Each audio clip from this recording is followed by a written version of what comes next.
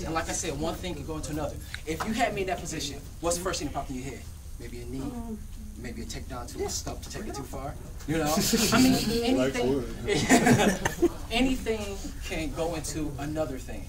Our cameraman here has worked out with us numerous times, and he's picked up a couple of things, and I believe someone, take it too far. He asked us if we've used this in like you know, real situations, and we have. I mean, we have marks to prove it. I mean, it's, the idea is that we practice it. We don't go out to look for altercation or anything like that. However, that is a laboratory out there.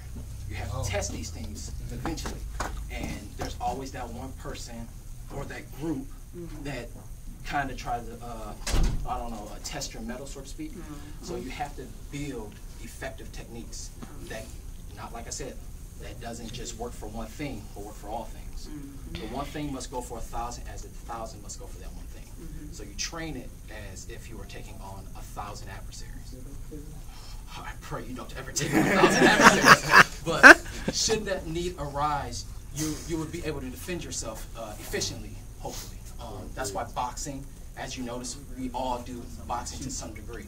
It may not be our core system like it is for him, but boxing is very fundamental when it comes to self-defense, because it encompasses a great stance. It teaches you how to keep your hands up, and of course, you have the basic techniques as far as the jab, the cross, the hook, and the uppercut. And then all we do is we supplement that with something else, like looking at him, tall guy, he's got long legs. Taekwondo's perfect for him. He's got like everything built for him specifically. He's got boxing for his hands. He's got Taekwondo for the legs, and of course, as you saw with these two, he can grapple as well. So he's good in the three main ranges of combat, which is mid-range, long range, and ground range. Close range or grappling range, you sir? That's when we're up close, and if you throw any kind of punch over here, and I'm here, or if he threw another punch and I go here and I go up here, the idea is that this deflects, this guides. Deflection and guiding. So you got the parry, and I come up here, or I bring it down here and go here. This is close range combat. That's the martial art that I practice and that he studies as well.